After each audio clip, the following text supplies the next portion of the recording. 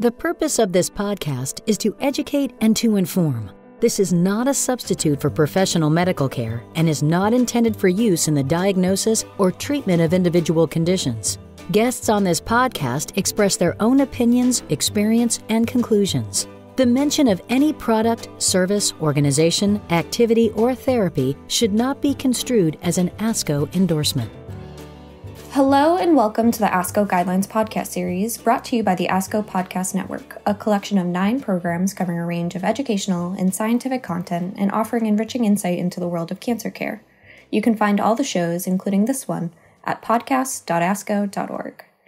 My name is Brittany Harvey, and today I'm interviewing Dr. Jessica Geiger from Cleveland Clinic and Dr. Patrick Ha from the University of California, San Francisco, co-chairs on Management of Salivary Gland Malignancy, ASCO Guideline. Thank you for being here, Dr. Geiger and Dr. Ha. Thank you, Brittany. Thank you. First, I'd like to note that ASCO takes great care in the development of its guidelines and ensuring that the ASCO conflict of interest policy is followed for each guideline.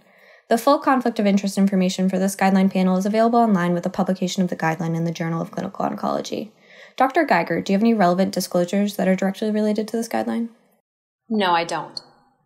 And Dr. Ha, do you have any relevant disclosures that are related to this guideline? No, I do not. Thank you both. Then let's talk about some of the content of this guideline. So first, Dr. Geiger, can you give us a general overview of the purpose and the scope of this evidence-based guideline on the management of salivary gland malignancy? Sure. So salivary gland cancers, they're relatively rare, and they encompass a wide variety of both histologies, but also biologic behaviors of cancers. This is a very multidisciplinary tumor. So surgeons, radiation oncologists, pathologists, medical oncologists, they all play an integral role in treating these patients. And the purpose of this guideline was to bring all of these disciplines together and to develop as strong as possible evidence-based way of approaching the diagnosis of such cancers, and then approaching it from all modalities of therapy, surgical, radiotherapy, systemic therapy, in a very evidence-based and organized fashion. Great. Then, as you just mentioned, this is a multidisciplinary guideline, and it covers 6 different subtopics on the management of salivary gland malignancy: preoperative evaluation, surgical management, radiotherapy, systemic therapy, follow-up, and treatment options for recurrent and metastatic disease. I'd like to go through and review the key recommendations from each of those sections for our listeners.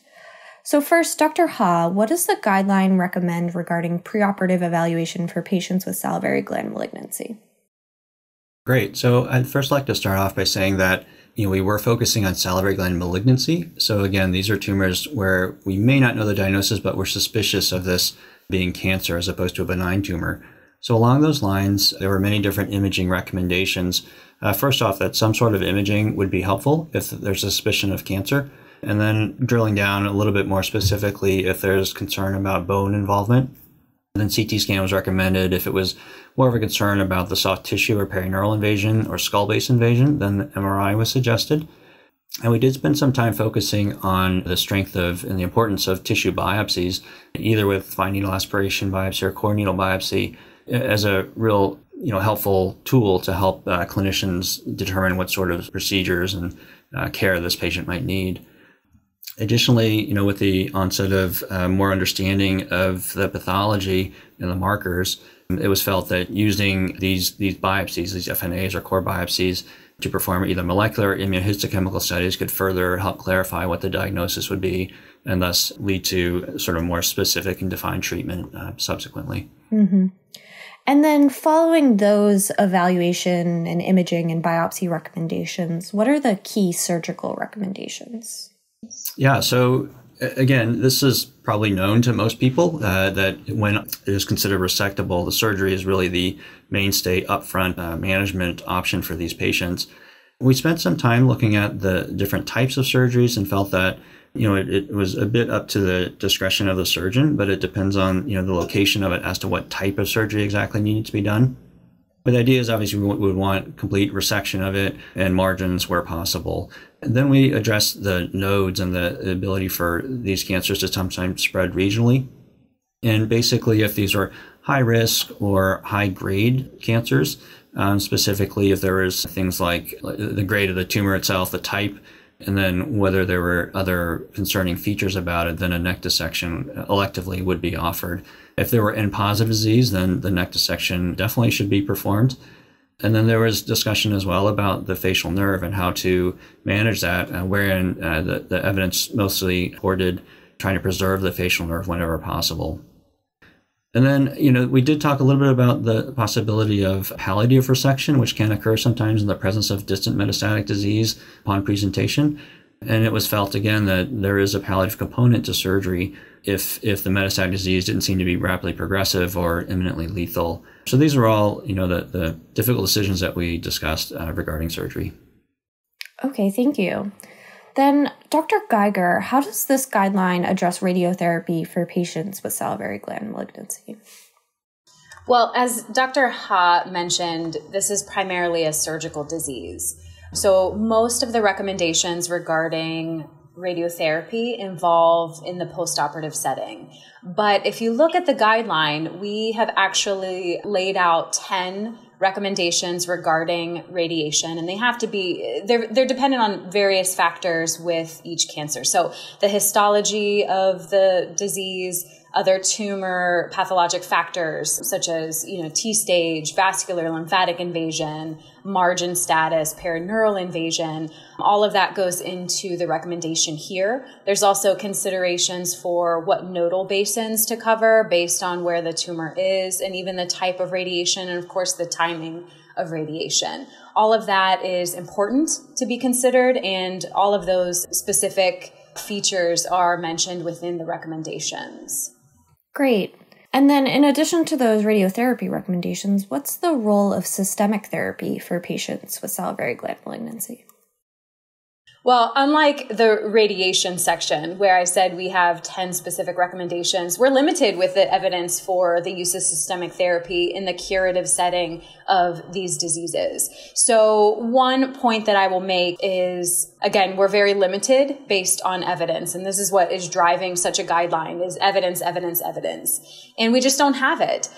There are several large studies that are ongoing, but until those results flesh out, we were limited. And so our recommendations are based on the lack thereof and often are considered low quality or moderate strength of recommendation at best based on our expert panel.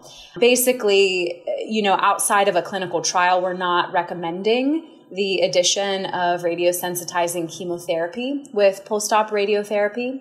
Again, can be contentious, especially in the clinical realm where there's a wide variety of biologic behavior. So some of the more aggressive diseases, we know that oncologists are advocating for the use of chemotherapy, but again, the evidence is not there yet. And so we weren't able to make that informative within this guideline. And then we also addressed, tumors that are expressing different markers like androgen receptor, HER2, and make a recommendation for the use of targeted therapy. Again, noting a lack of evidence for it outside of a clinical trial currently. Okay, thank you for explaining the reasoning and the evidence behind those particular recommendations. So then, for patients who have then completed treatment for salivary gland malignancy, Dr. Ha, what are the timelines and recommendations for follow-up for these patients? Well, so again, this is where, the data are really not strong. And so you'll notice that pretty much all of these recommendations were informal consensus. But similar to the NCCN guidelines for general cancer follow-up, it was believed by the panel that early follow-up more frequently and to sort of space that out over time was important.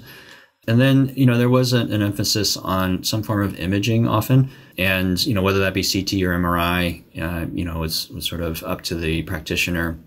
And then perhaps for a couple of years after treatment, that might be important.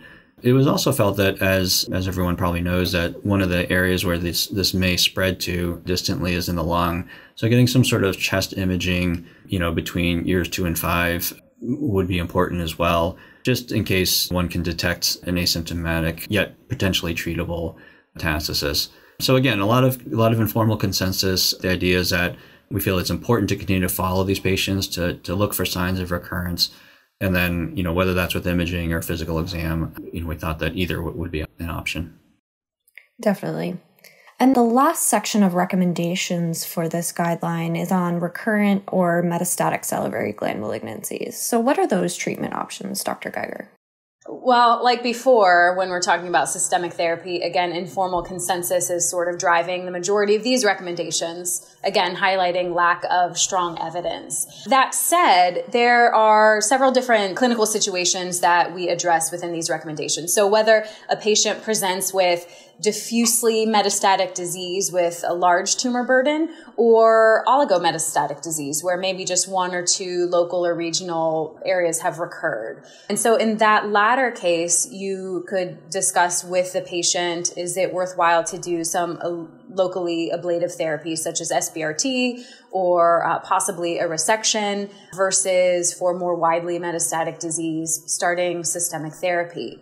Now, there's also a recommendation specifically for the histology adenoid cystic carcinoma, and that is based on studies that have been done with tyrosine kinase inhibitors.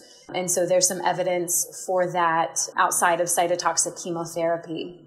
And then we also make a mention, which is very important, again, on checkpoint inhibitors, but also on some of the targeted therapies, doing next generation sequencing, looking for molecular markers that drive the progression of these diseases, and then subsequent targeted therapies for this.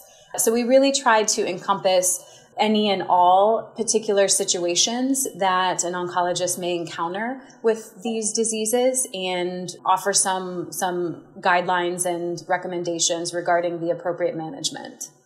Great. Thank you both for reviewing those key points of the recommendations. This guideline goes through a lot of content, and so it's interesting to hear more about what kind of those details are for each section. So, Dr. Ha, in your view, what is the importance of this guideline and how will it impact clinicians? Well, I think that we realized we had a lot to cover in, just a short amount of time. And I think that we felt that it was, while the data may not be as strong with, full of randomized clinical trials as perhaps other disease subgroups, we felt that it was important to organize what the current state of the data are, because these are rare cancers and there are some nuances between some of the histologies even that it may be difficult to keep up to date all the time.